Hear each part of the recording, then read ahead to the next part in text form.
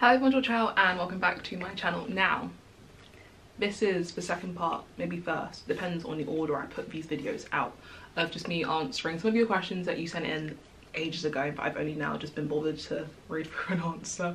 So this video is all about some medicine questions, so medicine Q&A, just in general, maybe Oxford, no, just medicine general, you know, not Oxford specific.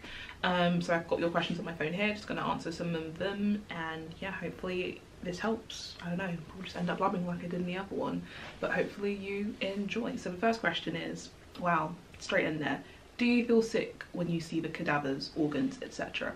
So when it comes to learning about the human body, it would make sense to study the human body, and sometimes the only way to do certain parts of studying the human body is to see a real life human body. So I initially was like, I don't really know how to feel when I first came across the cadaver. I was like, this is interesting. This is something. I didn't really know what words to put to it, but I think over time you get not used to it, but you just become slightly desensitized to the things that you see. So I remember when I did my unique summer school like years ago, I was grateful enough to have the opportunity to like hold a real life brain. So there I was like, wow, this is a brain. This is a brain. And that feeling initially was very like intense. However, you do become a bit more used to certain things. So now when I see things, I'm just like, yeah, not too bad. But there's always that sort of initial feeling like what is this? But over time you just eventually get used, maybe not used to it, but you just become less, you know, immediate reaction, if that makes sense. I hope it does. Sometimes I speak and I just hear myself and I'm like, what are you talking about, Tolu? But hopefully that makes sense. How do you manage to maintain your confidence? Sometimes people don't trust themselves. See, my motto is to fake it till you make it. This confidence, or confidence you see, is a facade. It's not even a facade. I've just grown up knowing how to pretend to know what I'm doing when half the time I don't. So all the first year, and even sometimes now, I'm still being like, haha, I totally get this, when actually I'm like, no, what on earth is going on? But it's just something that I've developed for myself. I very much suffered, still do sometimes, from imposter syndrome. Sometimes I just don't feel like I belong here, but that's sort of a natural feeling that many people feel. It's just sort of one of those things. So I just tell myself continuously, actually, you're doing good, Tolu, don't worry about it too much. And I feel like that in itself helps to make me feel a little bit more confident in my abilities. So just to, you know, appreciate what I'm capable of rather than just diminishing my, you know, abilities. But other than that, fake it till you make it. That's how I got here. So this person says, do you always need to like human contact while studying medicine? I don't know what that means. As in, do you have to enjoy being around people to study medicine? I mean, usually people, when they study medicine, their aim is to become a doctor or at least do some research, and that requires human interaction, and so I assume yes, unless I've just misinterpreted that question completely. I don't know. Moving on. For work experience, how do you find the contacts, or what would you write in an email? I emailed anyone and everyone. I went up on Google, looked at different universities and their tutors and stuff, or just random people, and just emailed. None of them responded to me, but it's all good. I asked my parents if they knew anyone. I asked my parents to ask their colleagues if they knew anyone. I asked my friends to ask their parents to ask their colleagues if they knew anyone. And eventually, someone responded. It's just a case of just literally emailing anyone and everyone, and just hoping someone will reply, or just contacting your local GP or something, or local hospital, and seeing if they have like a work experience placement sort of thing, and just applying. I guess that's really it. Next question is, how do you take notes and revise? So for me, the way I make notes depends on what I'm revising for. So if it's just for something in my syllabus, I like writing on paper and pen.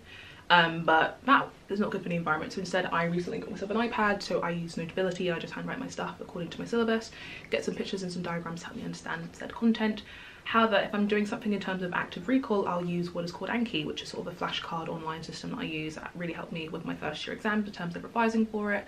But other than that, I just tend to handwrite my notes, and that's what works best for me. The next question is this what you expected? I'm assuming you mean time at Oxford in my degree, and why? Please, PS, love your whole energy. Oh, thank you. Not gonna lie, I knew I'd have a lot of work to do at Oxford.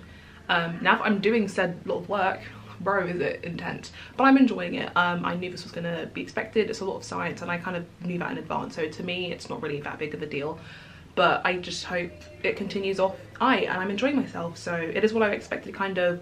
But the pace, I think for me, I didn't really deep before coming here. I don't know it would be as fast paced as it is, but I'm adjusting to it and it's fine, so it's all good.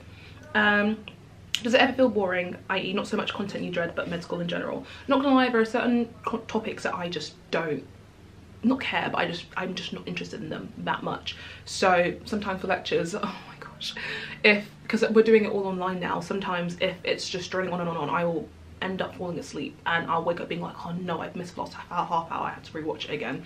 So there are some topics that are that way, but for me, most of them I do really enjoy, because I think just learning about the human body in general is quite interesting, so it's all good.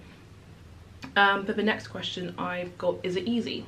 No, it is not. But I'm having fun, so it's all good.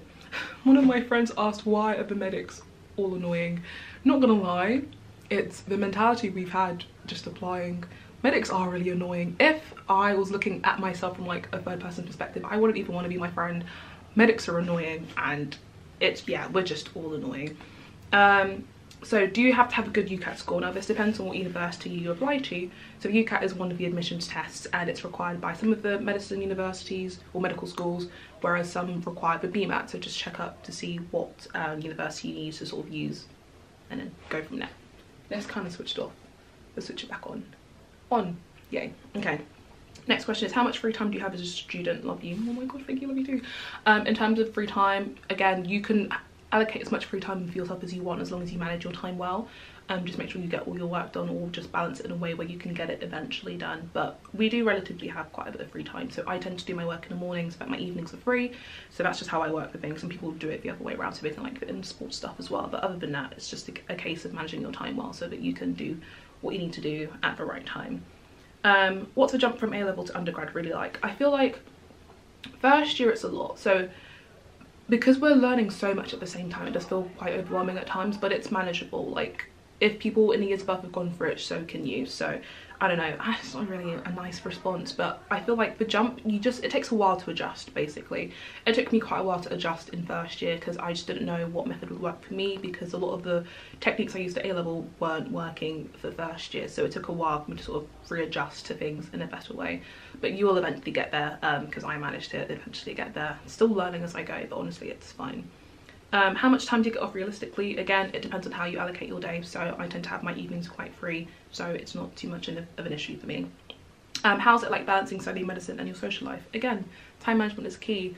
I do my work in the morning, so that I have my evenings free. Sometimes I will work with my friends in their room, or in like a new setup and space. I'm not by myself, so it's fine.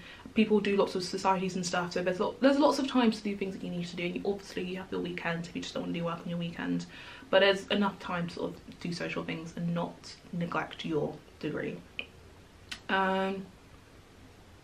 Next question is it harder to be a working woman while pursuing medicine? Not gonna lie, a lot of fields definitely are still very much male dominated. However, my year, the majority of us are female.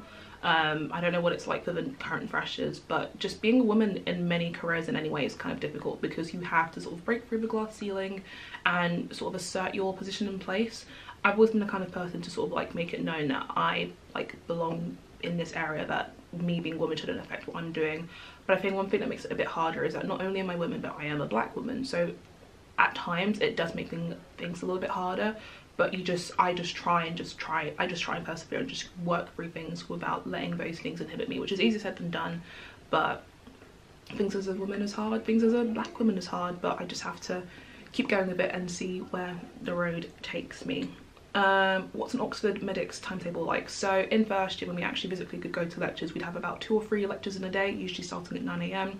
Sometimes we'd have a practical after, which run into the afternoon, and then depending on whether or not your tutor was available, have sort of mini sort of classroom discussions, i.e. a tutorial for about an hour, and then going through there. And then once that's all done, we probably will have an essay to start working on, to maybe plan that essay, writing it up, and then doing a sport of some sort. I don't know, but it's just usually maybe 2 or 3 lectures in a day, 2 or 3 practicals in a week as well, and then some tutorials on the side. And yeah, that's a typical timetable. Maybe I won't put a screenshot, I'm too lazy for that, but other than that, it's all good. Next one is how to increase confidence or communication skills for your interview. Honestly, just practice talking to people. Get your friends or a member of your family and just talk to them about a science topic or a topic of interest and express your opinions on it. Maybe just consolidate your sort of A-level IB knowledge so that you know if whatever you're going through is, you know, accurate. And other than that, just practice talking. That's essentially what the interview is. It's a conversation. Just practice talking and conversing with someone about your passion for a subject. There are some example questions that you can find online. Get someone to ask you those questions and just practice, you know, responding, and then going from there. Next one. Do you find you talk about medicine outside of studying and lectures? Yes.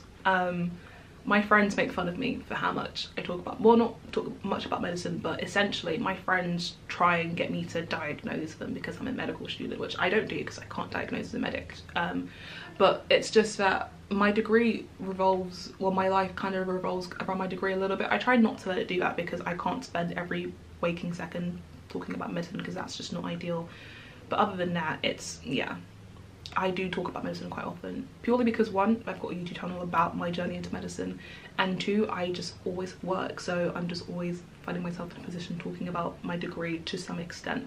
Not as often as some people, but still a little more than the average person, but yeah. Next one is, what's your favourite topic and subject? Not gonna lie, right now want to go into neurology or just be a neuroscientist, so the brain is my particular interest, and we're currently doing that this year, so neuro is really interesting right now, and I just can't wait to see where it goes. Okay, so the next question is, do you rely on your textbooks often or just lecture slides? Now, with Oxford, lecture slides simply not enough because a lot of our essays revolve around using experimental evidence, so we need to read textbooks very often. I personally like looking at online publications just because having to get to said textbook is a bit long, especially now with sort of new systems in place to meet COVID guidelines.